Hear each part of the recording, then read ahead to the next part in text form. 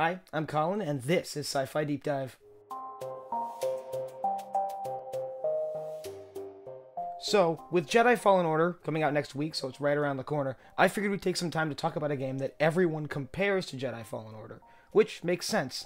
They sit at the same point in the Star Wars timeline, they're very visually similar, but I still think it's worth taking a look at a franchise that had its run about 10 years ago, and comparing it to what's going to come out next week and what we know about it, and honestly, just paying a little respect to a game that was probably one of the last great Star Wars games before the Disney buyout.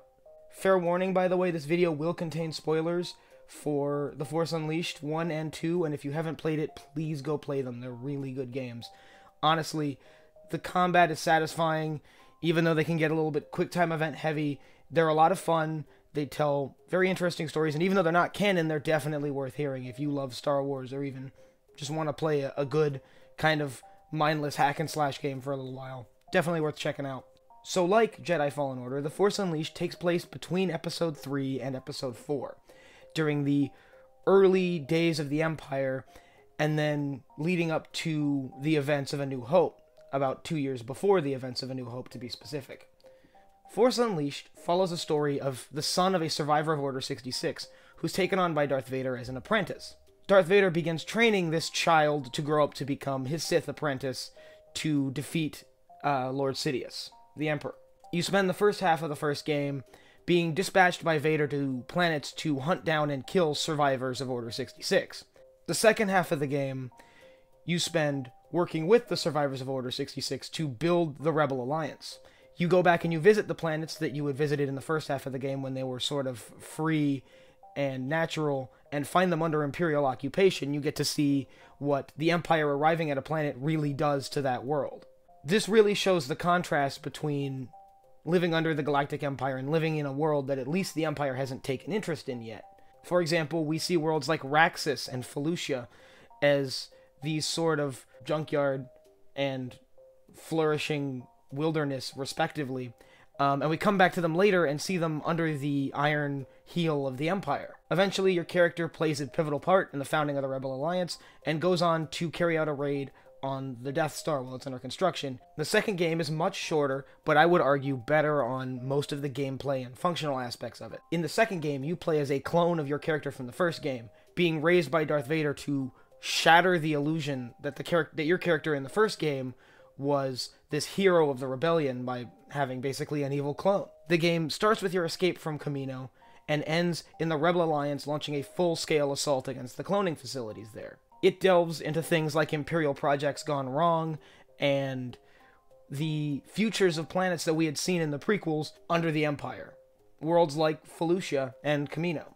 It lends masterfully into the vision of something we had seen during the Galactic Republic as being kind of pure and good-natured, being corrupted by the Empire. Kamino is a great example of that. Not that Kamino was good-natured at all, but I'm just saying to see it under the vastly different political circumstances of the Empire is jarring and at the same time fascinating. These games, the first one more than the second one, also show us a lot of Imperial projects that we would come to see later in things like the films, things like the Death Star and the Executor, being constructed and in their very early days, which is another thing that's kind of fascinating, seeing these grand projects that we're used to seeing in sort of a more finished capacity still in their early stages of construction. Seeing the Executor in a shipyard and the Death Star still far from being complete is, well, interesting to the side of me that really loves the ships and technology of Star Wars. These games, all in all, did an amazing job bridging the gap between the prequels and the original trilogy, showing sort of what happened in those 20 years and how things that we had seen only in the prequels were affected by the events leading up to the original trilogy. So, ultimately, I recommend it. If you haven't played it, you probably should have tuned out of this video a while ago because I just spoiled the story of both games, but still, definitely worth checking out. And, you know, from a gameplay standpoint, they're a lot of fun, a little bit heavy on the quick-time events, but definitely still stories worth checking out, especially if you love Star Wars. I don't know how similar they're going to be to Jedi Fallen Order. I was under the impression they were going to be way more similar, but news is starting to come out now that gameplay-wise, at least, they're very different. I can't speak at all to the story of that game. I haven't played it yet. We'll have to see next week. all I can say is hopefully Jedi Fallen Order will have fewer QuickTime events. There are plenty of concepts and plenty of things that we see in The Force Unleashed that I would love to dive deeper into and do dedicated videos on, but right now, before Jedi Fallen Order comes out, I really wanted to do a video just covering The Force Unleashed in general, and I'll dive into more of the concepts in depth later, but for now, like I said, I just wanted to get an overview out there. So if you enjoyed what you saw here today, head down below, hit the subscribe button, hit the bell icon so you can get notified when I upload new videos. And don't forget to like and comment. Tell me what you thought of The Force Unleashed or what you're excited about for Jedi Fallen Order. Tell me what you want to see in that game. So until next time, I'm Colin, and this has been Sci-Fi Deep Dive.